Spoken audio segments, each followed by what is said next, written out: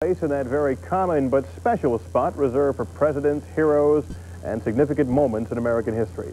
We're talking, of course, about the postage stamp. There's now one to honor Baptiste DuSable. Dorothy Tucker was at the unveiling. This is the spot right here, the corner of Wacker Drive and Michigan Avenue, where the city of Chicago was founded. This is where Jean-Baptiste DuSable settled in 1772, a black Frenchman and fur trader who built a log cabin along the river. Today, the city of Chicago and the U.S. Postal Service gave thanks by unveiling a commemorative stamp. The DuSable commemorative stamp not only celebrates the life of Jean-Baptiste DuSable, it serves to celebrate the history of our great city.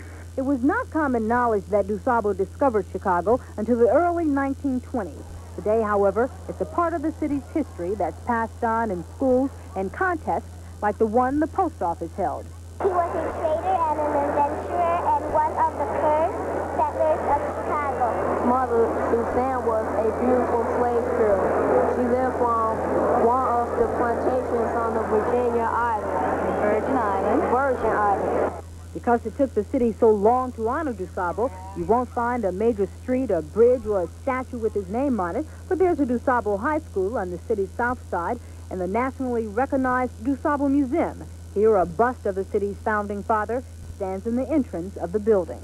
And we thought it would be much better to have a memorial, a monument that would interrelate with people, with young people, inspire young people, black, white, brown, beige, whatever. And that was really the thrust behind developing the DuSable Museum. There's talk among some city leaders of naming a street after DuSable, maybe Wacker or Lakeshore Drive. There's nothing on paper yet, but city leaders say they plan to find another way to say thanks to the man who founded Chicago. Dorothy Tucker, Channel 2 News.